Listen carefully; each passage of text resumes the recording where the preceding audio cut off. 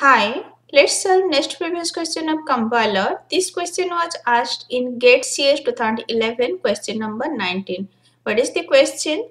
The lexical analysis for a modern computer language such as Java need the power of which one of the following machine model in a necessary and sufficient sense? It is asking Java needs power of which machine, and in a four option for machine is given. Option A, finite state automata. Option B, deterministic pushdown automata. Option C, non-deterministic pushdown automata. And option D, that is Turing machine. And it is asking the lexical analysis for modern computer.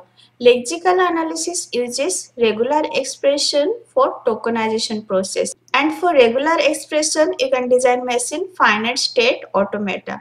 So answer will be option A. Java needs the power of finite state automata. Lexical analysis uses the regular expression as a pattern for identifying token, and for regular expression you can design finite state automata. So lexical analysis for Java need the power of finite state automation.